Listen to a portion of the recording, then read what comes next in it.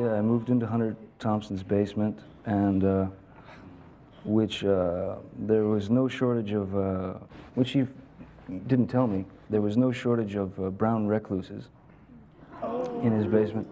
Yeah, that was pretty frightening. Yeah, brown recluse is a really vicious little spider. Like when it bites you, it sort of, it digs into your skin. Yeah, eats your skin away. So I thought that was pretty funny. Little joke Hunter played on me. One of the other funny jokes that Hunter played on me was my nightstand in the dungeon, as we call it, in the basement. It was I was laying down there reading, doing my research and working. And I was laying down there reading and smoking a cigarette, and my ashtray was on this little nightstand thing that oddly resembled a keg of gunpowder. And it was, in fact, a keg of gunpowder. Yeah. Those are a couple of little trinkets that I was luckily able to walk away with from my experience of living with Hunter S. Thompson. The first time I met Hunter, he invited me to his house, and he said, "Would you like to shoot something?"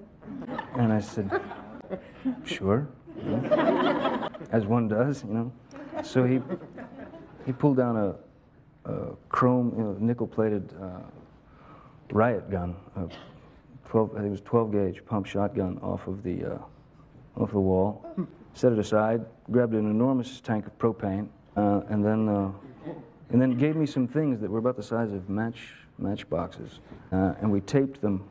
We were taping them to this side of this propane tank, and we took that out in his backyard with the nickel-plated 12 gauge, which was now loaded, and I stood about 15, 20 yards away from it, and he wanted me to shoot that, and I did. It was like a rite of passage, like, if you fuck this up, you're not playing me, It was kind of. So I leveled the beast and pulled the trigger, and there was this enormous explosion.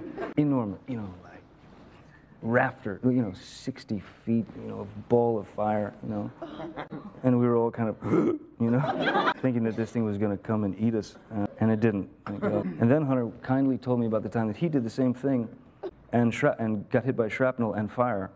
Yeah, immediately after I blew that up.